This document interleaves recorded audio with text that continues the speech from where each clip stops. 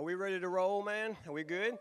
All right, man, good to see y'all. Good to see everybody after lunch. Man, I think I made too many promises. I told you I'm not going to bore you, so I'm going to try to hold on to that promise for sure. Man, thank you all so much for coming today. I know this is right after lunch. We're going to try to keep this as engaging as possible. My name is Mike French, and we're going to tell you a little bit about project-based learning. And this is for K through 12, so no matter what grade you teach, even college level, man, you can adapt some of these projects and things. So we hope that you come out of here with some knowledge about something you can bring back to your classroom. So this is my principal, Mr. Lynn Garner. I'm going to let him say whatever he's going to say here. No matter what you see today, I think we all know it's the teacher that makes all these things happen. What you saw today at the beginning of the classroom is what he does every single day. Every kid that comes in his room, that's the excitement. They come into the classroom every single day. So it doesn't matter what we have going on.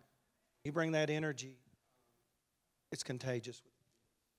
And they can't wait to be in his classroom every single day. So like he said, a lot of these things are K to 12. Some of these projects we've even gotten from universities, engineering departments, things like that. So he's an amazing teacher. You're right. You're not going to be bored. I'm going to get out of his way and let him do his thing. But great teacher.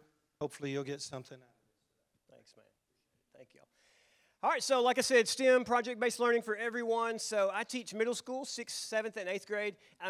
We're in Northwest Tennessee, New Bern, Tennessee. It's Dyer County. We're about 3 hours from Nashville. But, man, we were recently awarded the STEM designation last year. So a lot of great things happening at our school we're very proud of, but always trying to get better for sure, just as we all are. But what I want to take you through today before we click play on the video is these are, man, it's 12 major projects that I do in my classroom.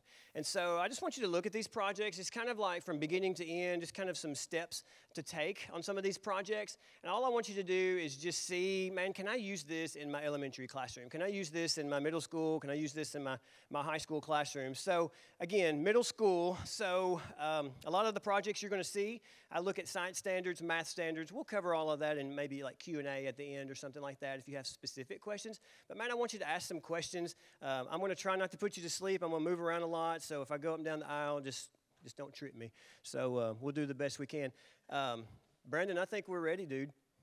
All right, so one thing that I do in my classroom that I want to get our students acclimated to the engineering design process, right? So the best way to do that is I have it painted on the back room of my classroom. It's very important, and I think everybody has different steps, but identify a problem or need, design a solution, test your design, evaluate your results, and man, we just repeat that process over and over, not just in STEM, but that's a life skill, right? That's just like you try to be better today than you were yesterday, and so it's painted in the back of my classroom. But one project that we do, and I start this out with every 6th grader, is balloon jousting. Very simplified project here, but it's balloons. Right now, you can kind of just see they got to figure out where to put the straw on the balloon. 1, 2, 3, fight! And right now, they're just balloon wrestling, right? They're just trying to like tug of war, going back and forth, which balloon has the most momentum. And then we add an element of danger. So you can see there are skewers added to the end of these balloons, right? So now your objective is to blow up your opponent. It's balloon, right? Blow up your opponent's balloon. So we do that through some balloon jousting here. So you'll see in the video here some 1, 2, 3, like. fight! Oh! Victory for balloon. We'll see if we can get us a winner here. 1, 2, 3, fight! Oh! Nice job! That was awesome. 2, 3, fight! And sometimes they'll get lucky. Both of them will blow up. Wow!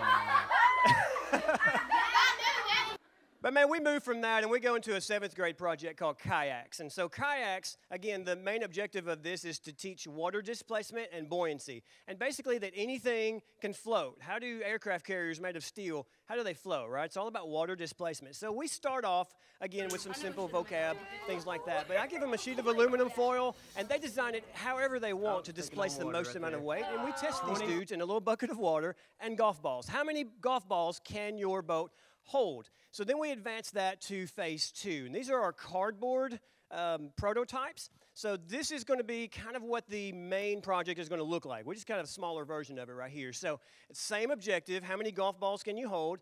Just for them to see that cardboard is not a buoyant material. So they're going to have to figure out how to fold this dude and use some hot glue to make it float. Then we advance to the big ones here. So these are our full-size kayaks. The objective is we load them with 400 pounds, and we take them to our golf course pond, and we go across 90 yards of water. So here we are on the walkover. We have the Flamingo, the SS Pencil, which is pretty sharp, by the way. That's, y'all are good after lunch. Y'all got that dad joke. Man, we got the penguin. We got the American flag. We have several designs. Of course, when you give the kids an opportunity to design their own boat, they're going to come up with some pretty creative ideas. We have this one here, the flamingo, the swan. But one that we can't forget, of course, is the Titanic, which did not recreate history, by the way. It made it all the way across. So you can see the pond that we put these dudes in. I load them with 400 pounds of sandbags, and then they have to pull their own boat across the water. It's taking on water. You gotta go! Hey, man. You there? And you can hear all of our New Bern folks saying, go, go, you better go. 400 pounds. The very first year we did this project, we put people in them, like actual, not kids. We don't have that good of insurance. But I had some kayaking friends, and they kayaked them across. But it's been too cold. So here's just some group pictures, because we know parents love group pictures for sure. So we take a lot of pictures. But now we're going to move to another project. This is catapults. Man, this is elementary, middle, high school, college, whatever. So with catapults, the first prototype that we make are cardboard catapults, right? So they're just powered by a rubber band, a wooden dowel, just some simple materials, so kids can mess up. We encourage that, right? So if kids mess up, then that's how they learn. They learn what not to do on the next try. So we test these dudes. Their objective, Nice. she gets pretty excited on this one. Nice. And dabs, bringing it back to 2019. So our objective here is, can you launch an aluminum foil ball 25 feet, hit a target? And so that's what they're doing. And then we have STEM nights, right? So they get to test these in STEM night. Then we advance to level 2. Now, to level 2 is a little bit more advanced. We learn the trajectory formula for physics, which is a college-level formula.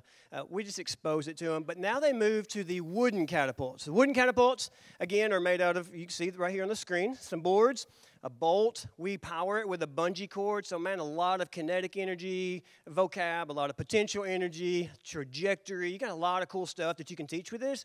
And then we show them off at our STEM night. So in this particular STEM night, man, for our little town of New Bern, we had about 600 people, which is amazing. But you can see we have 2 competitions: accuracy, where they're trying to hit targets at different distances, and then long distance. Of course, long distance is kind of the show dog. Everybody wants to see how far we can launch a tennis ball, and the students love that. But this is what our STEM nights kind of look like. So here are some students testing. Trying to hit targets. We keep a big giant scoreboard, and man, the crowd gets into it. It's pretty cool. And these are my 6th graders. And then, of course, we have trophies, little prizes and things, just some incentives for them to build the best catapult. So then we move on from catapults into something called little bits. Now, if you've never seen little bits before, oh my goodness, it's worth the investment, right? So electricity is a science standard that 6th grade has, right? So this is a safe way to teach electricity, because these are magnetic little circuits that you can put together. They snap together, and man, you can create a plethora of things with little bits. So little bits you can create, and you'll see a few little items here of things that you can create that my students have created. But you can make little switchboards. You can make robots. You can make just a plethora of things. So it's cool because you get to see what the student's imagination can create. So little drawing robots. That's kind of like a little caterpillar robot. It'd be perfect for the hungry caterpillar in elementary school. This student right here designed a Little Bits castle and a Little Bits robot. She's controlling the robot with her phone. The castle steps have pressure sensors, so you can get as advanced as putting pressure sensors, motion detectors, all of these cool things on with your Little Bits kit. The theme for this particular year was Disney, so this kiddo came up with a Little Bits robot named Wally, obviously. Y'all seen Wally? She's controlling this dude with her phone. Yep. And the Little Bits, of course, are the electronic components. But the one that the kids love the most is this is from Toy Story. So this is the model of the room. It's an automatic bed maker. So the kids are like, if you don't want to make your bed, come see us in Northview, because we'll teach you how to make one of these. So they power all of that with Little Bits. Then we advance on to bridges. So bridges is my 7th grade project, and my 7th graders love this project because there's so many things you can do with it. So we always start off with your basic vocab. You know, it's kind of the boring stuff that students really don't like, but it kind of gives them an idea of some of the things that they can do and understand how bridges are made. So we teach truss bridges because we're really close to the Mississippi River where we are. So, of course, that's a truss bridge. So we start off with simple supplies that are very inexpensive, like pipe cleaners and straws, right? So you can build, you know, a variety of bridges. Students kind of understand that concept. And then we move on to the architectural design. So these are scale drawings. So I do teach a little bit of architecture in there just so they can kind of get an idea of what a scale drawing is. And so you can kind of see, these are just some student samples that we've done. So they have to make their bridge. Everyone makes the same size and length. They can make it however they want to. And then we use this wood called balsa wood, which most of you have probably heard of. Very lightweight wood that is not intended to hold a lot of weight. So we use balsa wood, and they start designing their own bridges. So you can see just a variety. And, of course, they put some really cool names on their bridges, the truss bridge. But you can see lots of different designs of a truss bridge. And then we test these dudes. So here's how we test them. I tie a 5-gallon bucket to a stick that goes across the road of the bridge. And so this bucket is dangling. They fill it with sand until it snaps. When the bridge snaps, then we weigh the bucket of sand, right? So the objective is, can you make the lightest weight bridge hold the most amount of pounds? This one is trying to buckle. You can see, man, they're loading this dude down. That looks interesting. And as my kids will say, this project kind of kills and spills. Oh my God! I'm so sorry. We have vacuum cleaners, right? But this bridge right here was the winning bridge. It weighed 2.9 ounces, held 39 pounds of sand. So it's crazy, right? So it's called the featherweight, and it's properly named for sure. Okay. All right, now give them a round of applause. So they love the testing, man. They love all of that. But then we take them on a field trip to the Mississippi River Bridge, which is literally in our backyard. It's about 15 miles away from us. So we take them there. We take an engineer with us, and we go under the bridge, which is pretty terrifying. The bus ride home was much more interesting now that we knew that kind of what held up the bridge for sure. But man, it's just real-world application to something we did in the classroom, so they can kind of see how real bridges are made. All right, so let me talk to you about our Presentation Academy. So we felt like whenever we started STEM, if kids are going to make some really cool projects, they need to know how to explain how they made those projects, right, to people. So we developed Presentation Academy. So Presentation Academy just allows students to develop some of those soft skills that phones have kind of killed. Firm handshake, eye contact, being engaging with your audience, things like that.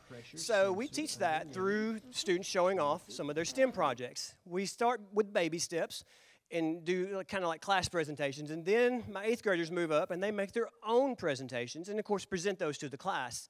So you can see different slides here of my students that have kind of created their own little Google slideshow here and present that. And we go to a lot of places. We have STEM night, and that gives kids, when we have STEM night, this is another picture of one, it gives kids an opportunity who are super shy to get out there and demonstrate their product that they made, their project, and still be in front of an audience to kind of break some of that fear. And then once we go, and I'll get to the hovercrafts in a minute, once we have STEM night, now they're a little bit more confident to be in front of people to explain their projects. Our STEM nights are really good opportunities for our students who are a little timid. We fly dude-perfect airplanes, we fight robots, we do a lot of cool things, and I'll explain some of those in some later projects here. But with this, they have an opportunity to kind of display and show off some of the cool things that they have. So people are walking all around, so parents might come up and say, hey, what is this project? And it gives them just a little taste of presenting so they can feel a little bit confident about their product that they've made. So we make presentations all over. So our local Rotary clubs, we bring students to do all of the presenting. That was our very first presentation, and I'll explain that in the Q&A part. We had 5 students, and now we've grown to about 90 students are in presentation that volunteer their time before school to come in and learn how to be better speakers and more engaging speakers. So we make presentations. This is one at Dyersburg State Community College down the road from us. Well, our students actually taught the teachers how to make catapults for their classroom. So we try to put our students out there as much as possible because we know that being a confident and an engaging speaker is going to pay dividends tremendously in the future. We speak, man, we've spoken to state representatives, we've spoken to business leaders, We had this past year, I think, about 14 school systems that came to our school to see our STEM lab and things. So our students get up and do the presentation. So it's kind of cool to see them. We were awarded, of course, a $5,000 TVA check the past 3 years to fund some different things for STEM. So every time we have visitors in the building, man, I get the kids up and they present. They kind of present what we're going to do. They present our program. They do the tours. We have this thing called Shark Tank, just like the television show Shark Tank. So my presentation kids compete, and they develop a new product, like totally new that you've never heard of, and then they have to develop a slideshow, and then they present it, and they're competing, and of course this is in front of a crowd of adults. They compete in a Shark Tank competition. We also get to partner with some cool places like Union University. We go to different college campuses, and we speak to their education and engineering students about some of our projects. Again, all of this just builds confidence for our students, right? So we want them to be engaging speakers. So while we get to go on some of these cool tours, we get to take a tour of their campus and get some free food, which the kids love. All of those things. Oh, I love it too. But we get to go. This is University of Tennessee at Martin. It's in Northwest Tennessee. And so, again, we're speaking to their college education students, their engineering students. So, man, we go all over the place. I think coming up is we've been invited to the Tennessee Science Conference the past 3 years. We've presented in Murfreesboro. We bring kids, right? So the kids are kind of the show. And so, man, we're very fortunate to go across the state. But even recently, we've gone to the National Science Conference in Atlanta, Georgia. And our kids presented, right? So our kids have presented literally outside of the state and inside of the state. And, of course, we take them to fun places like Buc-ee's and, all that. So last year when we became a STEM-designated school, our students also presented here last year. And I'm going to get to why they're not here today. We'll talk about that in a minute. So this was the TCN Summit last year. I mean, our kids just knocked it out of the park. I'm like a proud papa. I'm like the guy in the back taking photos constantly and tears in my eyes. I'm so proud of them. They're just a great group. We have this place called Discovery Park. It's a cool museum that's outside of our area, and so we take kids there. We've been invited to speak to all of their employees at Discovery Park, and we kind of tell them about our STEM programs. Just a way to get the word out about STEM because we're in rural West Tennessee, y'all, and there's most people they don't really realize what STEM is. So you saw our principal, Mr. Garner, going down the slide, so he got some enjoyment out of that as well. Let's jump over to robots real fast. So, of course, robots are kind of a big thing now in STEM. In all of your classrooms, probably, you're starting to develop some robot things. We start off with, again, using simple supplies. I want them to learn the engineering design process. So we use minimal supplies and make these hydraulic robots. Very simplified, cardboard, medicine syringe, and some little tubing. We use water to power the hydraulics. But the objective of this is to create a robot that can pick up a can of soda, pick it up, rotate it 45 degrees, and set it back down over the other side of the wall. And you see a student here doing that. Hard to know which syringe. Oh, that's perfect. And then we partner up with some local manufacturers, SRG and NSK. They're manufacturers of different automobile parts, and NSK actually makes steering columns for a lot of the cars that you and I drive. So when they go to these manufacturers, of course, they show off some of their products that they made in class. Of course, these robots, you get to see, picking up some Germex bottles. We're demonstrating this for their engineers. And then their engineers are like, well, let me show you our robots, right? So then these are like $1 million robots, but basically the same concept, right? So it's just a different, obviously a different size, but they get to see what robots actually do in the real world, which is really cool. It's kind of eye-opening for the students. And then we advance on to our fighting robots. So these are Vex IQ robots. Some of you may be familiar with those. So we build these. Of course, they're made out of plastic. It's kind of like a kit, but you have about 15 to 20 different robot styles you can make. Of course, they have to program it and code it. There's lots of options for this. But this is kind of the arena that they battle in. So they get a lot of enjoyment about with making the robots. So different games each year. And so this particular one, they have to stack these little towers and score points. So you're competing against other teams. And, of course, STEM night. We bring out our robots. One of our robots even brought popcorn around to all of the guests. It was pretty cool. But you kind of see the battle arena if you're not familiar with Vex robots. They have robots from elementary all the way up to high school.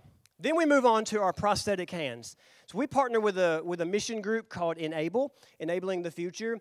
And so with Enable, we 3D print prosthetic hands. We ship them to Enable. They distribute them to underprivileged children around the world. So it's a cool mission project for our 8th graders to leave school with.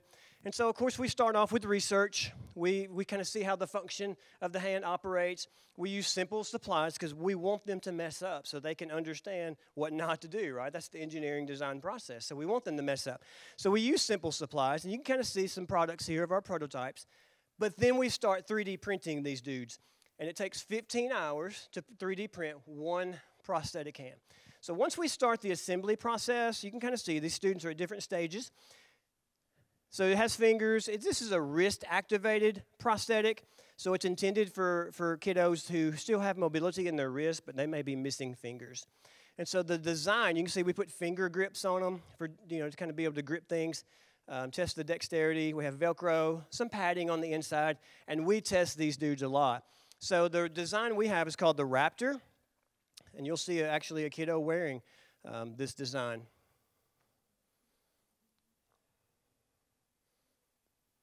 And so, of course, with everything, we want to test to make sure it works before we ship these out to Enable, because we don't want them to ship out one of our prosthetic hands and it doesn't work. So we test them on things that we think a kiddo might pick up in the real world, right? Like a cup, plush toy, of course, a cell phone, because every kid has a cell phone these days, fruit, just different things, tissue, just to test the dexterity of the product. And then we test the strength of it as well. So larger items like our Choctaw Spirit Stick, that's our school pep rally spirit stick, large bottles of Germex, just to see kind of what the limit is. And again, these are designed for toddlers ages 2 to 5, somewhere in there, 2 to 4. And then, of course, we ring the St. Jude cowbell just to test it out. But, man, they're full functioning. We can make a prosthetic for about $30, so it's pretty cool. Then we move on to the hovercrafts. This is another cool project. So our hovercrafts, it's kind of like air hockey, but in reverse, right? You ever play air hockey and the air blows the little hockey puck up a little bit and you can hit it and it slides pretty easily? It's the exact same thing, but these are student-driven hovercrafts, or now teacher-driven hovercrafts, because our teachers love them more than the students. But we start off with a couple of sheets of plywood, just a leaf tarp, just some simple things that you can get from your local hardware store. And we've developed partnerships with Lowe's in our community. Lowe's has helped donate a lot of things for us in our community, and so we're very fortunate for their partnership. But, man, we put a little plastic chair on top, just some pool noodles around for padding. Students design whatever they want, whatever designs. You can see St. Jude, there's Wakanda, we got Spider-Man. So they just, Terrence the Angry Bird, we have a variety of things that they want to design, and then our students test them. So this is our very, very, very first test. I was a little nervous, but it did. It picked up a student off the floor, and then we do some cool stuff around school, like hovercraft bowling. Good job. It's pretty awesome. It's powered by a leaf blower, battery-powered leaf blower. There you can kind of see, and our teachers love the hovercrafts more than the students do. And, of course, we bring them to STEM night, and we compete with them. We even brought them to Union University and let some of their engineering students test them out. They absolutely loved them at the college level. Of course, Union's my alma mater. But, man, we took them there. This is their engineering professor. He for real wanted to take that home. He was like, I really want to take this one home. And we were like, can't let that happen. My students would cry, but, man, he loved it. And even Miss Mathis, one of their educating professors, loved it too, man. It was awesome. Commissioner Schwinn came to my classroom, came to our school to visit, and we put her on one of the hovercrafts too this past year. But here's one of our teachers, man, taking a joyride down the hallway. I told you, teachers love them more than anybody. We've tested them to lift 360 pounds off the ground, so that's the max that we've tested anyways. You may be able to go a little higher than that, but 360. But our teachers love them. And then we move on to these cars. So with cars, we start off again with very simplified versions. So we make pine wood derby cars at the very beginning. So if you know of a Boy Scout or something like that, you may have seen pine wood derby cars. So we just kind of learned the basic functions of real-world cars, some of the safety things, and then they designed their own pine wood derby car. Now, the objective of this is first to develop the most speed that you can get. So we race these down this track. It is an infrared timer at the end. Tells them to the thousandth of a second. And we actually stole this idea from the University of Florida. So they were using this at the college level. So once we develop speed and students can So we have Ling Ling, the car here. then we crash All test right, them. we're going to see if Ling Ling can survive the brick wall down there. Ready? 1, 2, 3, go. Oh! All right, so we slam them into a brick wall. It has a raw egg on the inside. Oh, eggs in the floor. It was a messy day. Way to go, Ling Ling. But it was fun. The kids will never forget that, right? So we learn about crash tests, safety features on cars, and then, of course, we show them off at our STEM night. We have different competitions with our cars. But it doesn't end here, right? So we want to advance that as much as we can. So we have kids building their own soapbox derby car that they drive. So they'll drive their own car. They'll build their own car, design their own car.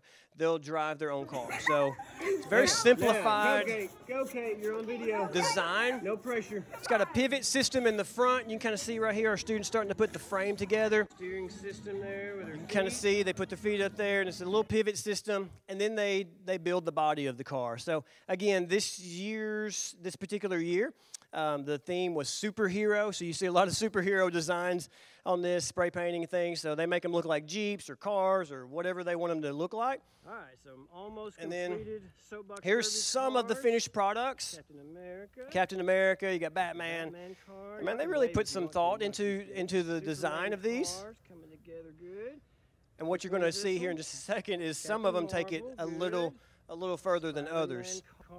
So they put stadium seats on the inside, Bluetooth speakers, LED lights. I mean, they're gonna let this dude look good for sure. Nice. So that's kind of our There first we little go. Yeah, test, we're but you can getting kind of see somewhere. some of them don't have the top on them yet. And then we advance our 8th graders on past the cars. Then we go to drones. So drones are, again, we're rural West Tennessee. Drones are becoming a huge part of technology in the future for STEM, for sure, STEM education. So we have these cool drones. Of course, we teach how drones are used in the military. We deliver Amazon packages, things like that. And then we ordered these drones through a place called Holy Stone. They're a great drone company, very simplistic. But students have to program, and that's where they learn a little bit about the programming functions of remote control systems and how my remote doesn't operate your drone, and et cetera. So they have to program it, and then we take it outside to test. Now, our drones have a camera system on them, and they'll fly about a quarter of a mile away. But y'all, I mean, it does scare me when we fly drones because there's 4 propellers spinning. But again, safety features, teaching all of that is critical, and I think y'all know that. But we start off in baby steps. So the very first week, we're like 5 feet off the ground. Let's go 20 feet and let's land that dude. So we just kind of build up to the big stuff. We have a McDonald's about a quarter of a mile away, as Tennesseans would say, as a crow flies, right? A straight shot. These will actually fly to McDonald's and back. We've never picked up a Happy Meal though. We need to learn how to do that. But you can see they get a little higher and higher until eventually we're about 100 feet into the air. Great job. So it takes a long time to build up to that level. But 100 feet into the air, and that way we can kind of see kind of what's around. Now, this is behind our school. Students have to fly their drone to count how many cows are behind our school. Again, we're rural West Tennessee here, so we're not counting people, we're counting cows. So this is the front of our school, again, just to kind of get some familiarity with them. One of our snow days, I took the drone up just because I wanted to have fun with it. But I flew it on top of our school. But, man, we're starting to teach students that you can use these to diagnose problems with a heating system on top of the roof. You don't have to send somebody up on a ladder to diagnose it. We could kind of fly the drone and get it close. If there's something that's not functioning right, we can kind of diagnose that and hopefully hopefully prevent someone from falling off a ladder. This is our house system that we have. This is one of our open houses that we've had. Of course, I fly the drone over and just kind of show some different things. And I think this is our final project, is underwater drones. So we go from flying drones to underwater drones. Now, these underwater drones we got from a company called Chasing Dory. I bought it with the TVA STEM grant money that many of you have probably gotten before. So these drones are equipped with a 4K camera system, LED lights. They go 49 feet underwater, and you control it through an app on your phone. So the students control everything about this drone just with their phone. So it's pretty cool. So there's a buoy that floats on top of the surface. because once an item is underwater, you lose signal, right? You're not going to get a Wi-Fi signal in any way, shape, or form. So the buoy actually provides the signal to the student's phone. And, of course, that little tether is really there for safety. So in case it gets tangled up inside some shrubbery or something underwater, we can pull that dude back out. So in class, we just kind of tested them, got them acclimated to adapting to their, connecting to their phone. And then we took them to a swimming pool that's really close to our school just to see how do these things function in kind of a setting where we can actually see through the water. And so you're going to see here in just a second, our students are connecting these, but you're going to see what the drone sees underwater to show you how clear the camera systems are on this. So we had about 10 drones in the pool at the same time, just kind of venturing around. So should be coming right up. All right, so there's the clarity of the camera system, man.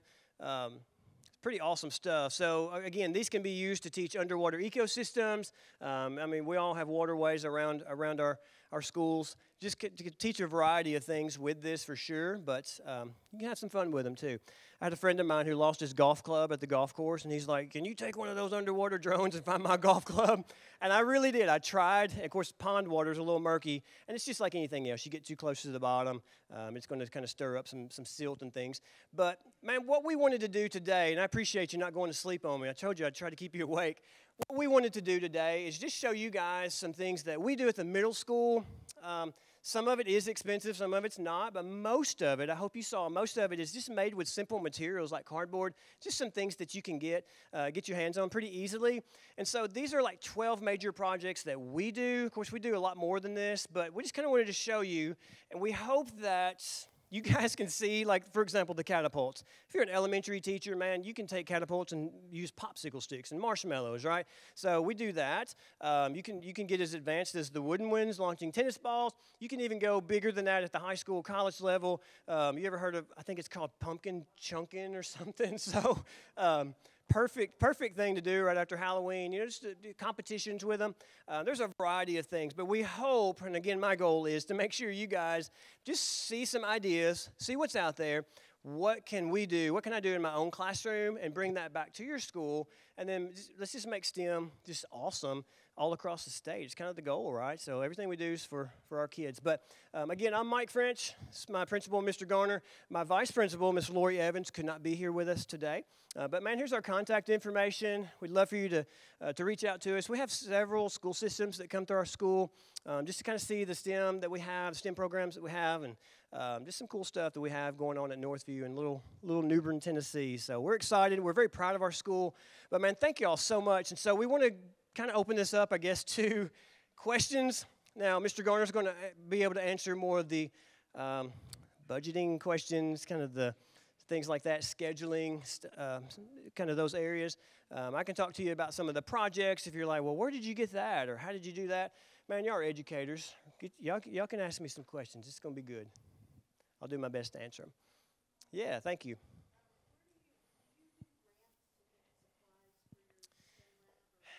Yeah, so you know how I recruited y'all to come in here? And I was like, y'all need to come in here into this room today. Like, I just do that with businesses. Like, Lowe's has been huge for us. I really do. But we do. Of course, I'll write the TVA grant, the STEM grant that TVA offers. But, man, I try to partner. Dyer County, we're about, our biggest city is Dyersburg. If you're familiar with West Tennessee, 12,000, 14,000 people, somewhere in there. So we have about 5 or 6 really big manufacturers. And I just try to partner with them and really just tell them. And this is what we do. Usually my kids will present this whole thing to you. Unfortunately, we weren't able to bring kids to the TCN conference this year. So that's why you're hearing from me and Mr. Garner. But man, we just try to partner with as many local manufacturers. People, once they see kind of what our school is pursuing, man, most places are really open to helping you out. Like the cardboard for the kayaks. So you can't just use like cardboard box. I guess you could, cardboard boxes, but I wanted big sheets of cardboard. So we have a cardboard manufacturer in about 20 miles from us, 15 miles from us, and they donate 10-foot sheets of cardboard. So it's perfect, right? So we can make mistakes with cardboard. It's very plentiful. It's easy to get your hands on. And so we just kind of partner with as many. Usually, like Mr. Mike, he asks for all these materials for STEM. So this is what our 6th or 7th year to do STEM. So what I started doing, I learned after about the second year, whatever he gives me, I double. And then we purchase it. But we're fortunate. Our school system has made a commitment, not just all these people, but we put thousands of dollars in the school system in STEM. We teach it every day. 90% of my kids have it every single day throughout the year. For extended period of time, the shortest amount of time. Yeah, I don't know if that's working good.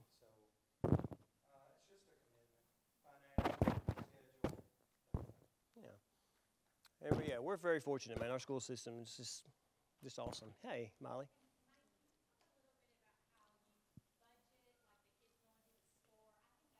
Oh, yeah, you've heard this before, yeah. So with a lot of projects, of course, we want to make it as real world as possible. So with a lot of our projects, I give students a budget, right? So y'all probably have done that with some other things. So for example, like, I'll use the catapults again for an example. So I give them $150 of fake money, but I sell them items, and they can only purchase items for their catapult through my store called French's Construction Supply Store. I have the best prices in town. I always tell them that. It's like, I have best prices in town. So, for example, like a foot of duct tape is $5, right? I know, that's a good price. Y'all are supposed to smile at that. I have, bolts, things that they use for pivot points, little styrofoam pieces. I sell those at really discounted prices, like $15 for a nail, things like that. So what's cool about that, I'm glad you mentioned that, Molly. What's cool about that is you start to hear conversations from students, because you have that one kid, everybody has that one kid that's like, let's buy $150 worth of duct tape and wrap the whole thing up, right? You have that kid. But then you have to think practically, right? Like the other kids in the group are like, dude, we cannot do that. We have to also buy this and this and this. So they really start to think about, before they go and spend their $150, they have to think about, what do we need to make this dude work? Because everything we do is a competition. So every project, they're competing, and so no one wants to lose, right? So they're like, I want this one to be the best. So that's what's been beneficial too, is everything. We have STEM nights, and they compete in front of the entire community, and it's really cool. So just about every project has a budget in some way, shape, or form, and they have to buy from me. They can't take it to Papaw's garage, because we all know there's some kids who, like, man, they're loaded with all these extra supplies at their mama's house, and some kids don't have that. So that's why I make it a fair playing field. They have to buy all their supplies from me. Yeah.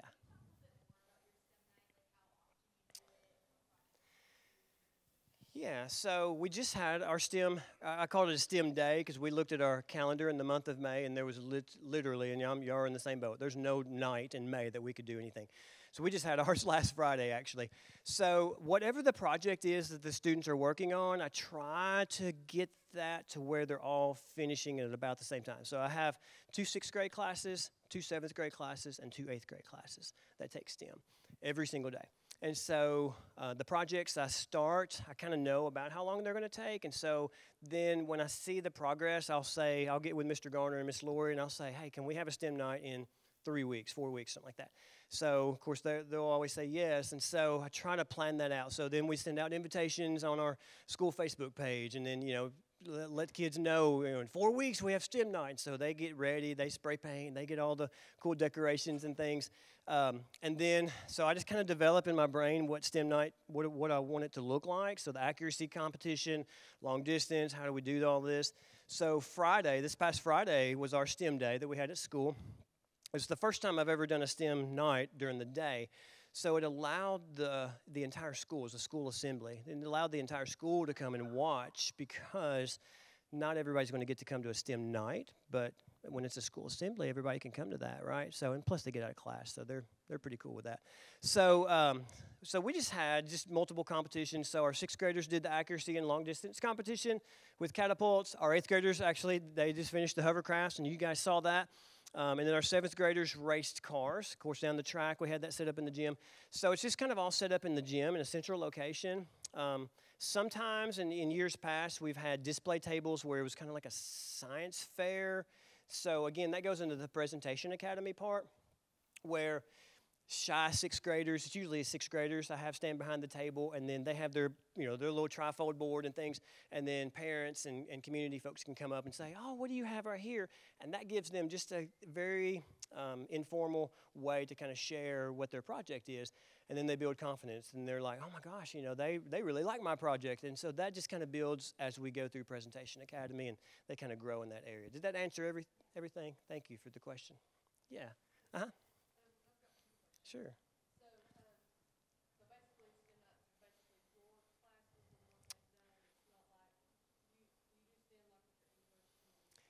Yeah, so to be a STEM designated school, our entire school has to encompass that. And so with math, they all have PBLs, but for STEM night, I just can't. It's about the projects that we do in my class for STEM, because I kind of organize that, and it's just kind of my baby that I kind of nurture there. We actually have a PBL lab. Yeah.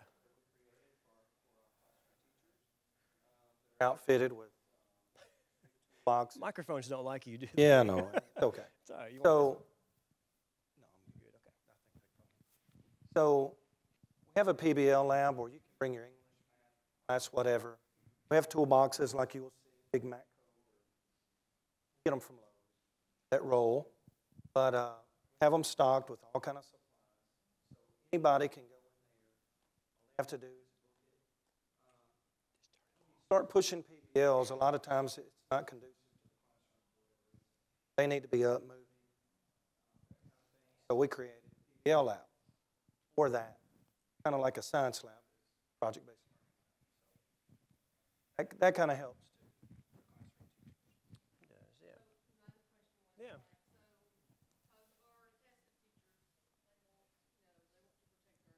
Sure.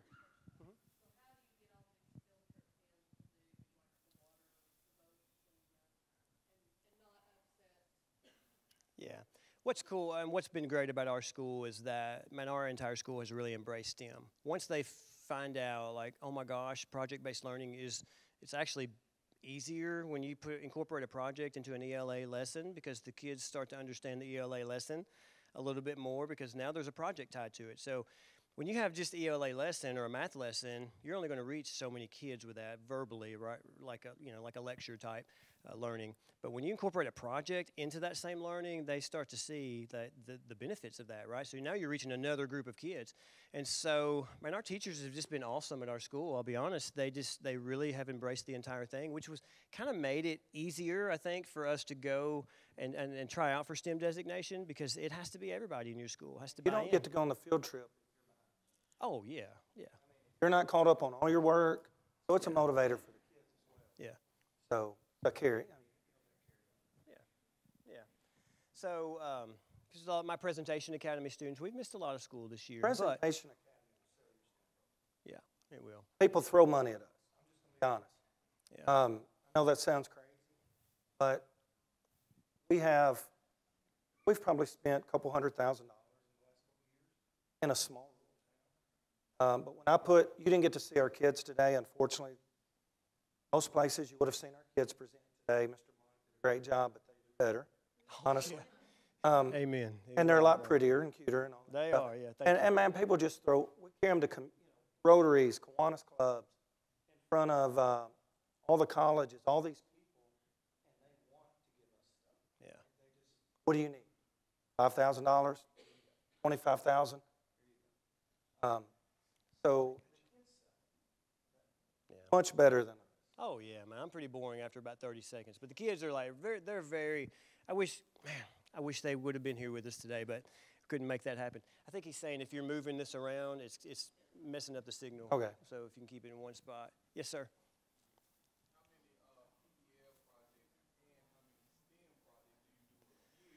Woo.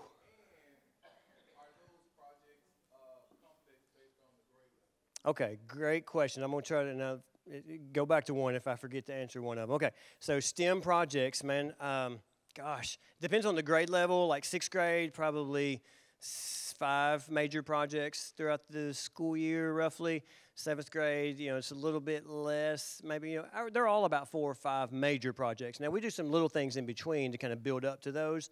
Now, PBLs, for like your math teacher, your ELA, social studies, they're required to do one every grading period. So for us, we're on a 9-week schedule. So they're required to do one every 9 weeks. So that would be 4 per year for them. Some do more, and some do the 4. But that's kind of the makeup of what we have right now. And then was there one more? Did I get all your? Gotcha. Yes. So like 6th grade science standards, I really try to look at the science and math standards, and that just really helps.